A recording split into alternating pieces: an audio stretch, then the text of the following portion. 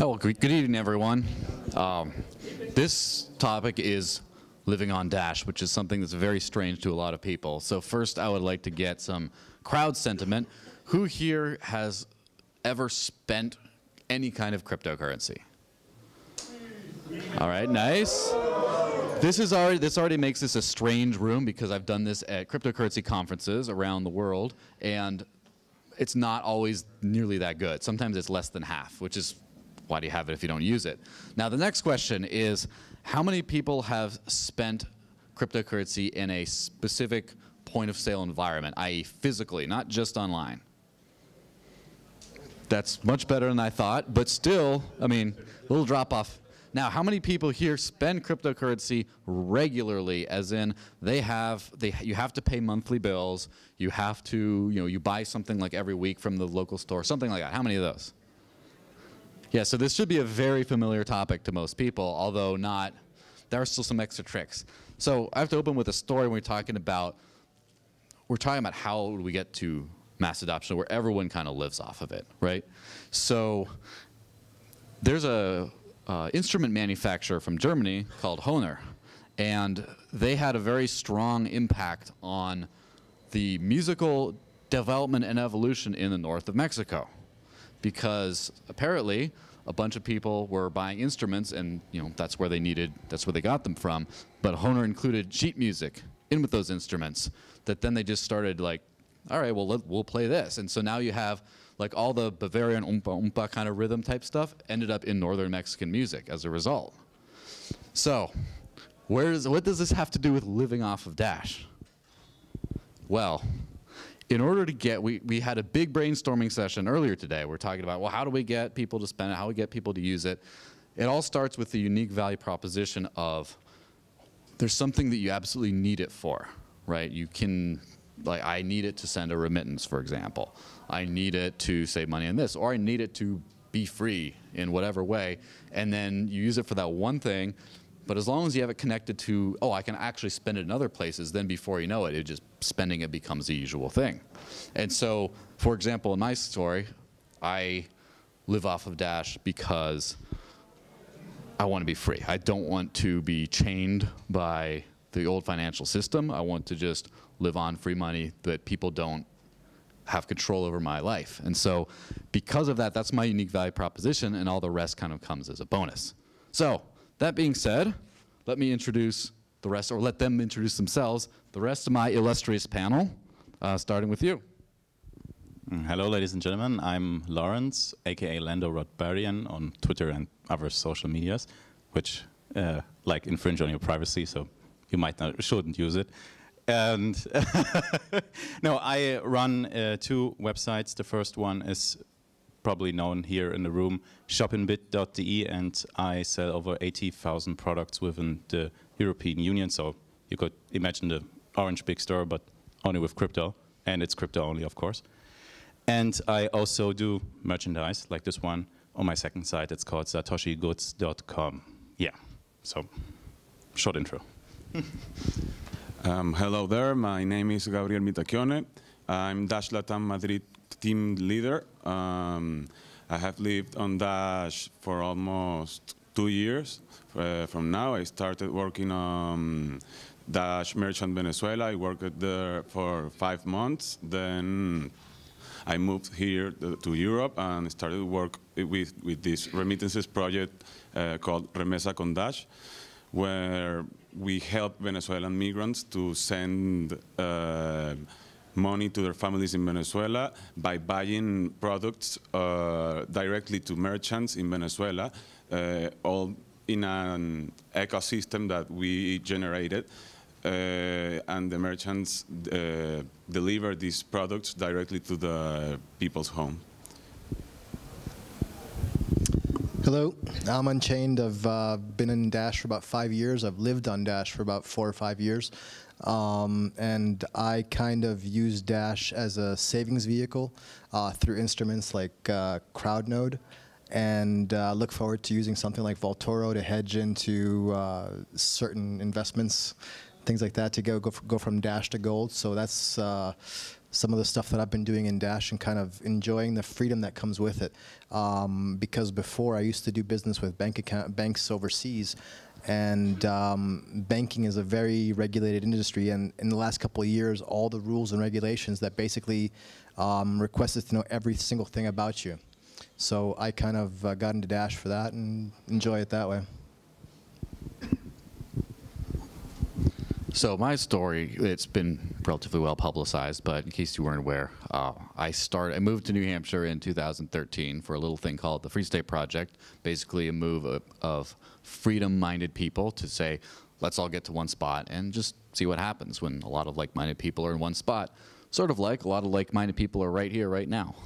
And I heard about Bitcoin on the way, and I started receiving it for payment, like I do whatever odd job that they'd give me, and just thought I'd just try to receive it. And it was late 2015 when I closed my bank account. No, that was 2016. Late 2015 when I stopped accepting any fiat currency for payment. If it would pay me in fiat, I wouldn't take it. Only crypto, only Bitcoin at the time. Closed my bank account a few months later and lived entirely off of Bitcoin for a few glorious months until something called the scaling problem started to happen. And then all of a sudden it was very difficult for me to continue to do that. And it was somewhere around late 2016 where I had to make the choice of, do I abandon this living off of crypto, be your own bank experiment, or do I find a way to make it work? So I found a way to make it work, going down CoinMarketCap, looking at the next project I could feasibly live off of crypto. And the first one I landed on was Dash. And I've been living off of Dash ever since. Still don't have a bank account. And there you go. So, yes, and so obviously for a lot of people that might seem like a dream. And I mean, for me, it's just the way I live. And of course, it's great fun. But that obviously comes with a few challenges. So I'd like to ask everyone, what do you think are the biggest barriers to everyone living off of crypto, kind of like I try my best to do? And like, what do you, and especially in your specific area of expertise. So what's the biggest barrier? What's stopping people from being able to do this? What do you think? Well, it would be kind of easy to just say, yeah, they need to buy stuff. So I'm working on that one, but it's it sounds like a joke, but actually it's kind of sad because I've been in Bitcoin like since 2011. And I just thought, yeah, someone smarter, better financed would make that happen, like, I don't know, Amazon and stuff, because, you know, who doesn't want to get paid up front, no chargebacks and stuff. So, no, it's actually kind of sad to have first mover advantage in 2019, where lots and lots of companies should be accepting crypto because it's actually the economical and clever thing to do, because why hassle around with chargebacks? Why pay middlemen? Why like infringe on privacy from your customers, like with PayPal? Like, I don't know if you have tried to read the EULA of PayPal, they got you by the balls. So if you're, yeah, just put it bluntly. So like, you put it on your website and they are not hiding it or anything. They just upfront tell you, hey, why don't you do our business analytics? So we check your site and tell you what kind of customers you have and what they usually spend money on. And I was like thinking, okay, why do you have access to all this data? Because you signed the EULA, it's all in there. So there is no privacy with websites which are using PayPal. So that's my first concern, because I like my privacy very much. Because I grew up in Bavaria as a black Muslim kid. It's kind of hard to live there when you get like controlled by the police twice a week just because you have a different skin color, and everyone thinks you're selling drugs. So that was kind of hard, and I really don't want anyone to experience this kind of surveillance, and that's why I try to keep privacy as like the utmost important thing on my sites. But I'm drifting off again, sorry. So what's the big barrier? What stops people from doing what you do? The big barrier is that too many are living the Migos dream of Lambo here, Moon there since 2017. Yeah, okay, there are some Migos fans here. Thank you very much. I thought I was the only one listening to rap music in the crypto space because there are too many metalheads. Not that I don't like metal, but yeah, rock on. No, so everyone is just focused on accumulating coins, hodling till death, and it's really pathetic sometimes when other coiners come to me and tell me, hey, I want to buy some crypto merch, but I would like to pay with PayPal.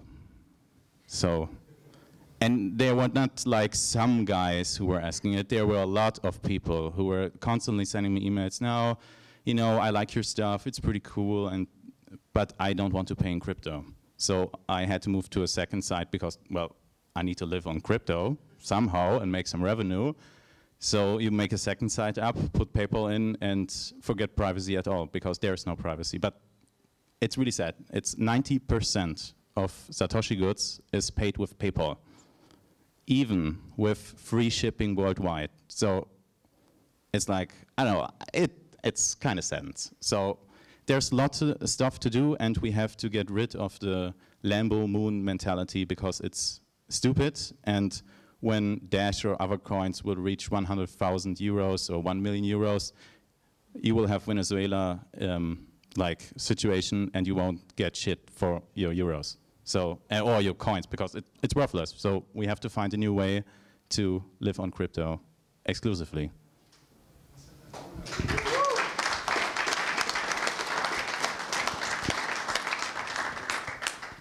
Well, I didn't tell, but I'm Venezuelan. That's a good start. So I received my payments from the Dash merchant in Dash. So I have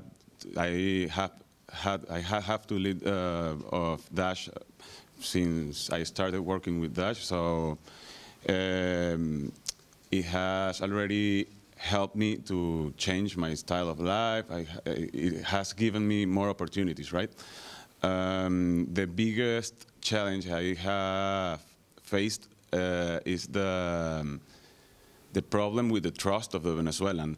I come from a culture that you cannot trust anybody, and anybody shouldn't trust you either. So when you engage a merchant and offer the service, so you can educate the merchant and teach the merchant how to accept Dash and how this is not a scam, it's really hard to convince them to let them know that this is not a scam, it's another way of business, you can expand your business from this. So that's one of the most, the biggest barriers I have faced. Now working with remittances, it's a little bit different, but it's the same market because I have to train Venezuelans, migrants, to learn how to use Dash, how to make payments to merchants, and they just have to trust me, trust in my word, so they can send the little money they can make here in Europe to their families in Venezuela, to get them food, to get them products, and that's the most difficult part, to make the Venezuelan trust you, and trust Dash, and not to think that Dash is a scam. That it's a very difficult job, but when you get it done, it gets you a lot of satisfaction too, because you are doing actually a really good job. You are helping people. You are helping people that doesn't have accounts, bank accounts, not because they don't believe in the financial system, but they don't have the residence. They live as an illegal immigrants, so they can use Dash as an alternative to help their families in Venezuela.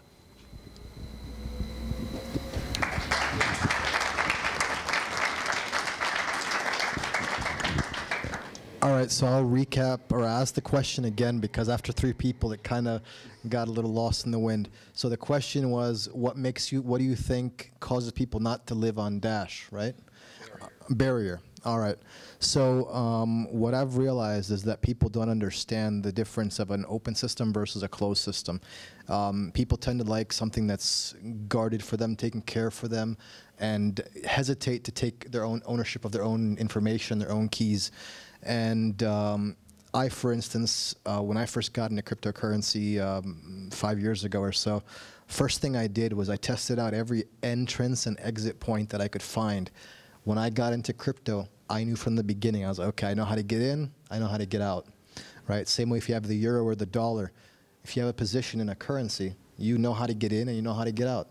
Once I figured out that I could buy and sell it, I can buy it and sell it like any other currency. To me, it doesn't matter. I can go from Thailand to Serbia to somewhere in Italy and transfer all these different currencies. So for me, it wasn't a big thing. But what people have to understand and realize is all you need to do is be able to surf it like a wave. It's kind of like riding a wave. You just have to know how to get in and get out and transfer your value whatever way you want to. And there are huge benefits to using Dash. Like I said, that the people don't know the different that you can earn dividends on your Dash through shared services or independent masternode services. You can switch in and out of gold in a short while pretty soon. So what more do I need as a user in a financial system? I need to be able to hold my value personally. I want to be able to trade in and out. I want to be able to buy precious metals or an asset. Same way I have with dollars. If I have dollars, I want to be able to buy gold, silver, or get in and out of financial assets. So with Dash, I have that. So I think once we spread that information out, I think a lot more people will understand the beauty of the system. It's an open source system. Your money is in an open source system that allows you to be free in your transactions. And that's even better than having premium banking at one of these banks. Like there's no other bank that you can go to. You have to go to probably a Swiss bank. I don't have that experience in the US, but probably Swiss banks you can buy gold. In the US, you couldn't do that. Or anywhere else in the world, you can't really go into a bank and buy gold unless you're in like Switzerland or China, maybe in Hong Kong. But these are unique attributes of Dash. And that's why I think this is a growing ecosystem, and it's an amazing system because very few other cryptocurrencies allow you this opportunity to do something like this. So that's what I think the barrier is people don't understand the fiat entrance and off-ramps and how to use it within the ecosystem. You know, because I'd prefer to keep Dash within the ecosystem and spend what you need from it, you know, so.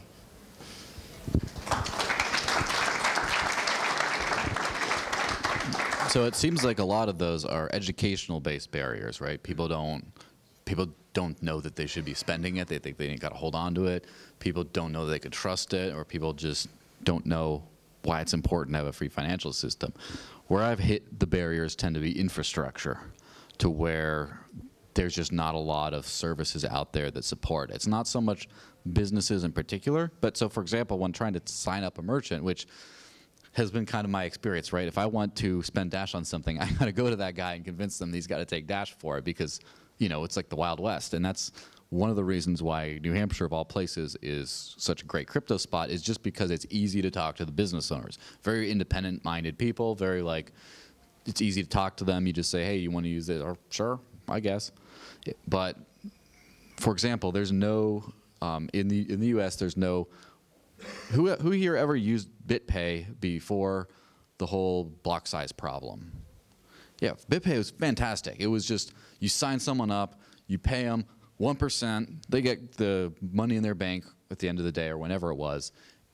Perfect. It was, and since then there's been no in the U.S. Again, there's a bunch of payment processors around here, but in the U.S., in my narrow experience, there's not a lot of good ones that do that. There is no such thing. And so, for example, AnyPay, who's supposed to be on the panel, sadly couldn't make it today, have a great payment interface, but that's just to receive the crypto. It's like, how do you convert it back end? So, okay, well, I talked to someone at Uphold. Okay, well, why don't you sign up with an Uphold account, get that going, and then open your USD card, and then deposit with Dash and get that address and copy and paste that into your AnyPay thing, so your payments go and get auto-converted, but then you have to wait until you have about $200 or so in your USD balance on Uphold, and then you got to convert it to your bank account, and it costs about $4, and then you should still save money over credit card fees. I mean, all that is true, right? But it's a long conversation because the infrastructure is not quite there. And then, you know, sometimes with like Coinbase is easier to set people up with. Thankfully, Coinbase is now there. But now it's like, all right, so you got Coinbase. But when you take the payment, it doesn't auto-convert. So when I pay you for this month's stuff, just open the app and convert it before something drastic happens. Like 10% of the value goes down. It's like, there's those infrastructure problems. The biggest problem for me personally has been a bill pay service. And that's why I always like, my ears perk up when I hear something like earlier that presentation, which unfortunately might not work as well in the US. I still have to investigate. But in the US, bill pay services keep getting shut down, like crypto bill pay ones, because banks do not want to deal with, cryptocurrency. And the bill pay, there is no such, you don't just like have like an IBAN number you can just send to and then there you go, it's all done. It's like a lot more complicated. So infrastructure is the biggest thing. When I talk to a merchant, how do they use it? How do they process it? How do they track their things? Like AnyPay is just starting to get a tip jar system in their app, and they didn't before. So then every time I'd hold Dash Meetup, I'd say, all right, if it's this one server, they love crypto, and you could tip them to their own wallet. It's fantastic. And then, oh, he's not here today. Well, for her, you got to have some cash. You got to pay with crypto, but you got to take different money to leave a tip, which, you know, in the U.S. tipping is basically mandatory. You'd say, you know, it's everyone, unless you're an evil person, it's almost mandatory. So there's those infrastructural challenges of the system doesn't compute those things together. And so the problem with infrastructure is who's going to build it if there are no customers for that infrastructure? And how can you be the customer if there's no infrastructure? And so there will have to be some sort of event for a massive amount of people clamoring to do what I do, and then people will start building up all the infrastructure. So the next thing is, what is the best part about living on crypto? Like, what makes it the best? What's handling crypto, using it in, you know, taking all your payments in Dash, all that stuff. What contrasted with the old system, what's the best part about using the new system? The best part, from a merchant perspective, it's quite easy. It's 0% risk of chargeback. So most people don't realize, but there's a lot of credit card fraud going on. But when you do crypto only, there is no chargeback risk. The money is in your account instantly. Well, if they pay in Dash, of course. And it's actually faster to get fiat money back, because with like Kraken, for example, I send my Dash to Kraken, and within 10 minutes, I have the euros on my bank account. It takes longer to like get money from my savings account to my business account, or vice versa. And I could just convert it to crypto and send it to the other bank account. That's faster. Like, it's ridiculous. You know, you would imagine that it's like the fastest way to keep it in the banking ecosystem, but it's not. And that's the number one. And the second part I already said, but I have to reiterate on this one. You get the money directly in your bank account. This is such a huge advantage. And also, it is my pitch for my suppliers. So when you have to start somewhere to get more adoption. So, and I was thinking, okay, let's get the suppliers here in Switzerland, I mean in Germany. So in Germany, I get the suppliers and I tell them, okay, you give me a payment target, that's cool, like 14 days. How about I pay upfront? And they go, what? You want to pay upfront? Who wants to pay upfront? Well, I will pay upfront if you take crypto. And they're like, oh, okay, so how does it work? Can I exchange it to euros? Yeah, and that's the point. So it's really nice to live on crypto, and I would really applaud any entrepreneurs in this room who would like take some weight off my shoulders, because, you know, groceries, drugstore products, I cannot make everything on my own. So if someone else would also chime in to like build something, there is a customer base for it, but it takes time to build, because there's lots of trust needed to get it going. So. That's the best part about living on crypto. Yeah. Well, as I said, I worked for Dash Merchant for 5 months, and the best part, well, let me start. I'm a materials engineer, and when I was studying in the university, I didn't know what I was going to do with my life when I finished my studies because of the minimum salary in Venezuela. Today, the minimum salary is like $4. And to make an example, a pack of rice, 1 kilo of rice, it's like 50 cents. So you can think how much can meat, 1 kilo of meat can be valued, right? $4 monthly. Yeah. So when I started to work with Dash, I started to get a better salary, so I upgraded my opportunities, so I could use money to help my family. My parents were not working at the time, so I could help them to buy food, to get the bill paid, and something like that. Once living in Europe, working with Dash Latam, one of the benefits is that when you don't have an account on a bank, and a bank doesn't want to open you an account because you don't have the residence paper or something, you can. I could live with Dash through some web pages or exchanges like Bitnovo that got this integrated debit card that you could top up with Dash. So I could evade all the financial system or all the banking system, top up my debit card with Dash, and still live on Dash and get from Europe to Venezuela. First, you gotta do the exchange from euro to dollar, then from dollar to bolivar. There are lots of fees that are between in the middle of any transaction, right? So if I do a remittance from Spain to Venezuela with Dash, the Venezuelan is receiving Dash, and it's using it in lots of merchants that already accept Dash, or can change it through uphold to dollars if they want, so they can save, or change it to bolivar if they want. So it's like an ecosystem that it's growing in not just in Venezuela, but in Colombia, Ecuador, Peru, Guatemala, Trinidad y Tobago, Brazil. So it's like a very specific region where I think the DAO and the DFOs should focus because of the great potential it shows. All right, so the benefits of living on Dash. 1, freedom. 2, privacy. And I've traveled around the world a lot, and I've probably been to close to 60 countries or 70 countries. And one thing I've noticed is that the socio-political situation in different countries is changing around the world. The Western world used to be free, and I'm actually finding more freedom in former socialist/communist countries in Eastern Europe are more on the edge with cryptocurrency technology and blockchain technology. So I'd say go where you're treated best.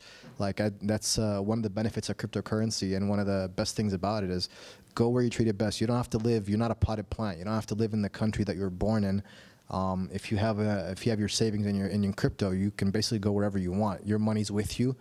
And to give you an example, one of the best things about living in Eastern Europe is that there are crypto ATMs that buy, sell. So I can pretty much buy and sell cryptocurrency in any ATM, in probably about 5 or 6 different ATM buy and sell ATMs in the city that I'm in.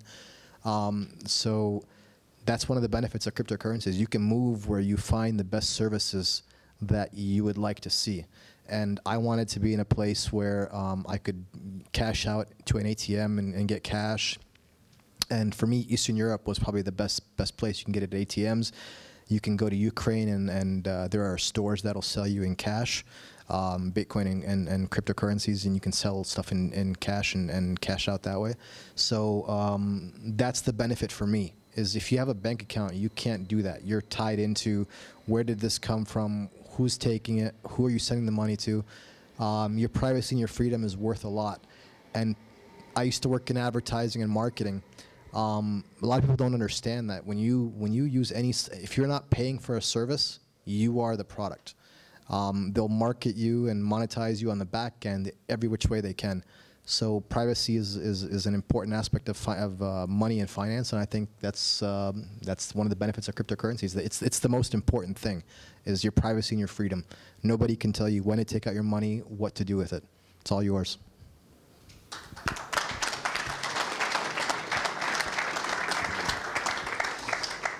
Yeah, I have a similar, to summarize both of those points in one word, I would just only go with freedom, right? Because obviously privacy is tied to that. So when I first started living all off of crypto, I still kept a bank account because once in a while, there was just not a lot of places around me that took it. So I would still have to cash out sometimes. So I used Wall of Coins, which is like a peer-to-peer system that then people would deposit. I'd sell them Bitcoin, they'd deposit into my bank account, and then, you know, things would be fine. And so I remember one time specifically that kind of nailed that point home, which is I was going to go pay rent, and then I checked my balance, and I had a negative balance. I'm like, where'd this come from? What happened? Like, what happened to all my money? Yeah, I'm screwed. And then it turns out someone had found a way to forge some check in my name and did some purchase and like took it all. And you know, I got it sorted out, but as I was getting it at the bank branch, getting it sorted out, I was just thinking, like, I had like they just let some person just take all my money because he wrote. And they showed the picture too. It was like, there wasn't even my signature. It didn't even look like my name on the signature. Just like someone wrote some stuff on some random piece of paper. It's like, yeah, give me your money. And like, you gave this person my money, some random lady in Florida, to buy a car. You just gave her my money because she wrote some random stuff on not even a secret code, just random stuff on a piece of paper.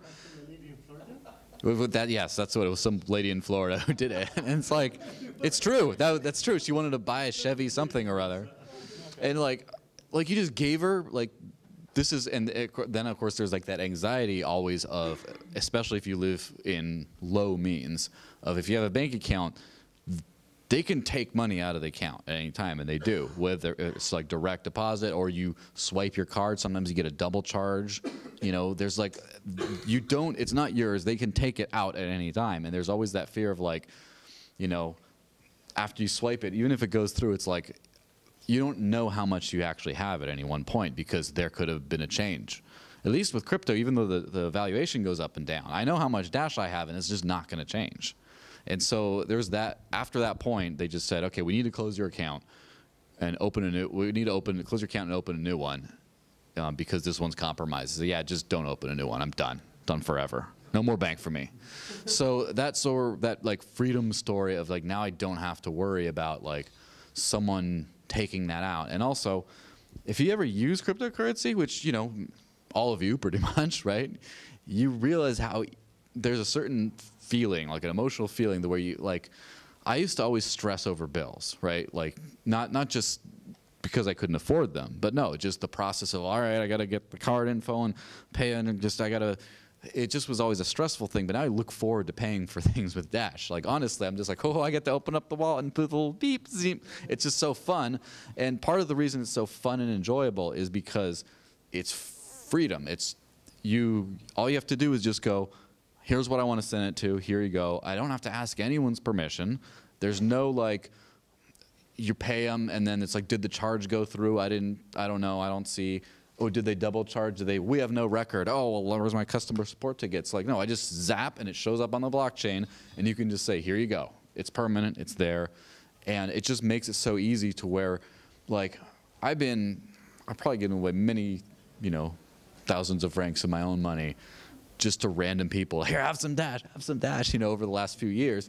Can you imagine doing that with any money? Go up to a random person on the street and just be like, you know, 5 francs. Do you want some? Like, no one does that. It's mine. It's like this shame, almost like shame and the distrust mentality and this fear mentality around money, that it's just something weird that, you know, but with crypto, it's like when I send people Dash, it feels good. When I receive it, it feels good. And there's no friction to that. And we're doing some crypto pub crawl in Portsmouth a few months ago, and this friend of a friend, he was a lawyer. His first experience, I gave him a wallet. He installed a wallet, and I just sent him some Dash, and he went and bought coffee, and he was just like blown away. This is so fun! Oh my gosh, it's so great, because no registration process, no permission from anyone, no like, all right, well it's just like that's it. It's just that simple. It's like digital cash, except it's not like, oh, someone's going to steal that out of your wallet now if they see you got. It's more, more secure. You can just, and of course, paying for stuff across borders. There was a friend of mine who had some very serious trouble in the south of Mexico, where people were looking to basically kill him for a few months, and he had to escape. And the way he fled to another country for asylum, and he didn't have the money. And I just said, use this service. Tell me the numbers, send me the numbers they have, and I'll just pay it. And so, I bought his plane ticket with crypto, and he got out of the country. And I mean, he's still alive today, so that's a good start. But part of it is like, it's not like, well, who's paying for the ticket? Oh, are you associated with this guy? The cartels are looking for him. Are you involved? Like, no, it's just he paid for it with crypto that came from this guy from nowhere and wasn't associated, and just freedom. You should really try it out.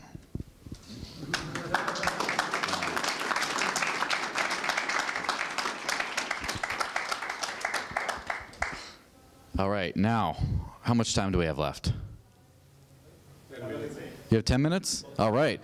10 minutes for questions, if you have any. If you don't want questions, I'd be more than happy to run out of here and never see you again. No, I do want to see you again. But question. Yes, you had your hand up first. Loud. So, to you, Yes. since you're the one who, as I understand, actually does the most of living on Dash, there's a clear opportunity cost that comes with it, right? I mean, you work in the US, I understand you can have a 401k, for example. You can have a mortgage without a bank account. How do you factor these into your life decisions? And that's one part. The other part is, as an example, a few weeks ago, Amanda Johnson posted a video where she was paying at a Walgreens or something using Dash through a gift card. And in the video, you could see the amounts, and I calculated compared to a reward credit card, she overpaid, quote unquote, by 13%. That's a sizable number, and yeah, I appreciate the idealism and the freedom you get on one hand, but how do you think about the cost that comes with it? Or is that is the freedom worth it for you so much that you give up 401k, you will never buy a house and have a mortgage, and you're happy to pay extra on every transaction you make? Yes, so first off, Repeat the question for you. yes, so the question was, there's a significant opportunity cost between living in a very narrow world of only cryptocurrency, because so much of the financial system, like buying a house, having a mortgage, etc., there's a bunch of costs associated with that. So is it worth it? So first off, to answer your question, for someone like me who's in a position to afford it, absolutely, it's worth it for the freedom. Yes, I'm an idealist, but like retrospectively still, yes, it's worth it. Now, because it's a new system, it's like, for example, I remember a time when in the United States, beer sucked and coffee sucked. It wasn't that long ago. It was like a couple decades. It just, none of it was any good. And so if you were in a good place, oh, I'm in Seattle, great coffee. If I'm not in Seattle, no great coffee. So you literally have to live in Seattle if you want something like that. Or it's like, American beer sucks, you have to go live in Europe. You all go to Munich, it's great beer and stuff, yeah, sure. Now, there's craft breweries everywhere in the US that have like really high quality beer. There's great coffee shops everywhere. Now it's like, you don't have to have that sacrifice. So it's the same thing with living off of crypto. In the beginning, and with each passing, I would say quarter or 6-month period, it becomes less of a mental exercise to live off of cryptos. And now I don't just have to go to the one place. It's not just like, oh, we go to the porterhouse, we want to pay with Dash. That's it. It's like, now we can go to another place too, and then there's a third place. So it's getting a whole lot better. A lot of those problems, just because, at least especially at this stage in my life, I have no interest in, owning a house where now I owe a bunch of money to the government just for owning a thing, and property taxes. Like those things, it's not something I want, etc. Mostly, I don't really have to pay. I mean, the only thing where it really hits me is, it doesn't really, but slightly, is I have to book my flights through Cheap Air, because they take Dash and pretty much no one else does for the flights as far as I know. And so sometimes Cheap Air is not so Cheap Air compared to something else. Sometimes. But I mean, that's like a very small thing. Other than that, I just, it's perfectly competitive. Now, there's always costs associated with everything else. So, for example, the biggest thing is the inflation cost of living on fiat. It's different from every single country, but I mean, your purchasing power goes down over time. It just does. It's just what happens, right? That's why fiat is not good. Now with crypto, like for example, living on Dash, like purchasing power on a short enough time frame, you can say, oh yeah, look, you got roasted, it was terrible. But I mean, this is before I ever worked for Dash explicitly for the Dash DAO. But my first Dash I ever earned was I wrote some article for a publication, and they paid me 3 Dash for it, which, that was $7 Dash back then. So like, if you zoom out enough, just whatever extra costs, which I have not really experienced too many extra costs. Usually, in fact, I've used some, when I go buy my coffee, I get Dash back from it. When I buy gift cards, half the time I get Dash back. The other half, it's just about like market rate. And so my favorite place is this place called La Maison Navarre in Portsmouth. It's a little French bakery, and they have a little espresso machine. And yeah, they use the AnyPay point of sale system. And so if I spend like $2 on a coffee, I get 20 cents worth of Dash sent back to my change address. So, and then eGifter through giftcards.dash.org. Again, this is a little US centric. I don't think it works very well in other countries, but it has a Dash back component to it. And there's a bunch of places that will kind of give discounts. Generally speaking, you don't have to pay a premium, especially if you're doing like peer-to-peer. There's and also a lot of the, if you do peer-to-peer like sales, etc., there's not a lot of costs. They tend to be, mom and pop merchants, as they call them, and therefore cheaper, right? Because every time you're buying from a larger business, there's a lot of infrastructure costs you have to pay that aren't just, here's what it costs me to make this with a little bit of profit to live on. So I don't really find that part to be a sacrifice. It's mostly more limited options, to be honest. I mean, but of course, because of the lack of friction, it just tends to be, there's a lot of like time that goes into typing out, credit card numbers or linking things or, going for and of course, if you have banks always have their own rules. Like if you use credit cards, there's always interest on that, which is, that's its own thing. You have like minimum balances for, checking accounts and things like that. There's always some extra hidden cost on that side. So when you're having the trade-off, there's a trade-off in the other direction. Well, and the services are always getting better every month. So yes, that's exactly it. The services are getting better every month. So the problem, you're talking more about a 2017 to early 2018 problem, not so much a 2019 problem. It's getting better. Yes. Actually, 2 questions. Does one of you have children? Of course I have children. You do or you don't? Yes, I do. Okay, so is it possible to live entirely off crypto when having, I don't know how old He's free. No, it's not possible because, like paying rent and electricity bills, and I know Martin is working really hard on Lamium, but I already do that. I thought you guys negotiate with your landlord. yeah, it's a kind. Well, Germany has some kind of quirks with landlords, which they are not usually private persons. They're just like some sort of consortium, and you have to get the whole consortium to accept it. I don't know the correct English term for it, but I hope you can follow. Yeah, they kind of state-owned, like a Genossenschaft, if someone knows the English word for it, and that's kind of difficult. And also, like you said earlier, with the mom and pop shops in New Hampshire, where you just go up to the owner and say, yeah, take crypto. Hey, oh, fine, cool. Yeah, you can try that in Germany, but there are only 5 chains. Like you go to Rewe, Lidl, Aldi. You cannot just go to one store. You have to go to the headquarters somewhere in Germany, get them to install a new POS system, and then Jan is working really hard on that, but it takes time, way longer. So no, you cannot live on crypto really good. You would have to use voucher services for everything, which I don't think is a really good idea for adoption. It's nice for short-term fix. I think Joe can speak from experience there.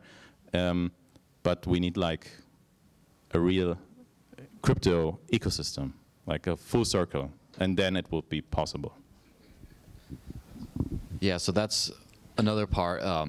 The worst person to try to live entirely off of crypto today is a middle-class person with children, because there's like the least. It sounds weird because that's actually some of the least flexibility. If you're poor, you have a lot of flexibility. If you're rich, you have a lot of flexibility. If you're right in the middle, it's like, nah, you're kind of locked into that track right there. You probably can, but then you have to. Let me put it this way: yes, you can, but first off, you know, I know some people who are completely unbanked and live off crypto and have children, but they're a little wild, you know, a little hippie. Like, it can happen, but it's not as advisable. The thing is, your flexibility is much tighter, so you have to have many more, because your costs are a lot more fixed, right? It's like, well, I have to this, that, and now, you know, I can't just like, you know, oh, my health care is fine, and then you start hurting, you go negotiate with the doctor. Hey, you know, I got bicep surgery. Can you take crypto if I'll do this big? Or, you know, it's like, my kid's sick, I need help now. Like, it's a little, your flexibility is much tighter. But yeah, was that was one question, or was that two? Do you see that as an opportunity cost? No, because it's not. It's like, for example, right now I'm living under the opportunity cost of not being an astronaut. And let's be honest, it'd be a fantastic career. For some people, I have no interest. That's a zero cost to me. So in my case, I'm living the way I'm living my own dream, so zero cost to me personally. All right. Yeah, last question, I think, right? What time is it? How much time do we have left? 2 minutes. 2 minutes. So, 2 questions. I'll get through really quick. Fine.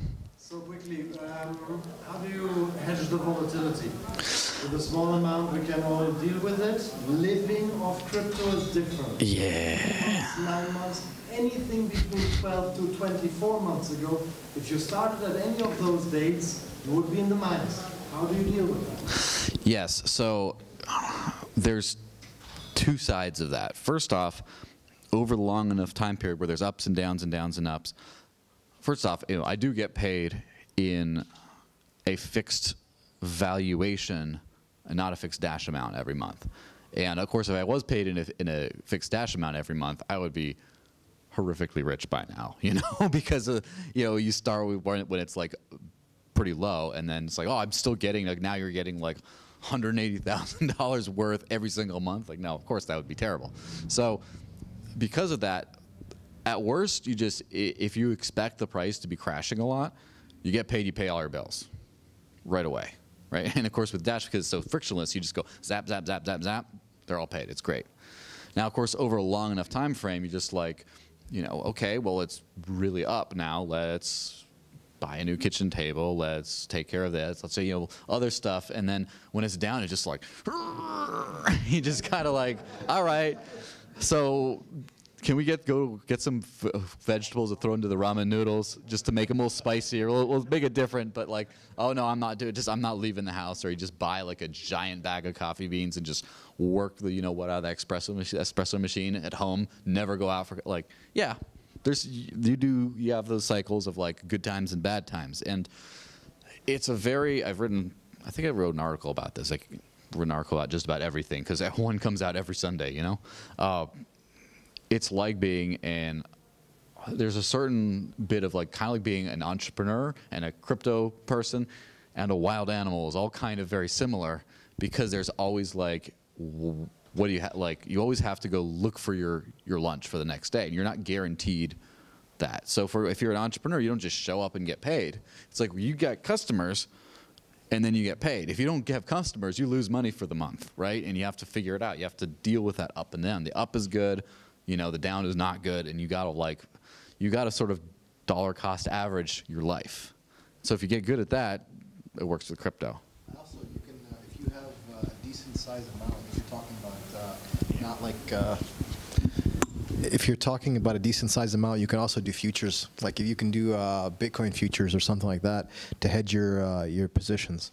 So there's two options that I can think of off the top of my head right now. You can hedge it through futures, and that can be any size, or you can do stuff like Vaultoro, where you can trade your Dash for gold or something else.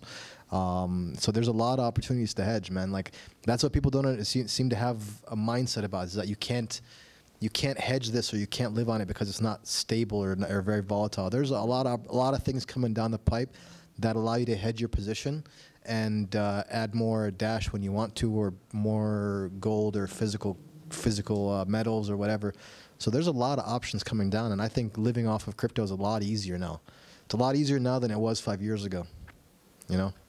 So you would actually you would actually short Bitcoin, so that if it goes down, you gain on the other side. Yeah, whichever position you're holding. I think you can, yeah. Well, it depends also on the specific geographic region, you know, because if you talk about the Venezuelan bolivar, it's a more volatile currency, but volatile in just downtrend, always a downtrend. So if I get paid in Dash, it's like having savings, and I can exchange it to bolivars, just the right amount of what I need to survive or to get things. So for me in Venezuela, I could live on Dash in Venezuela easily because of the situation with the hyperinflation. This occurs not only in Venezuela, but in Nigeria, in other countries that got those economies that suck, you know? Yeah, so I think we're all out for time. Feel free to, I mean, not sure if I can speak for everyone, but at least me, feel free to hit me up at any point with other questions. I'll be around all evening. Now let's go spend some Dash.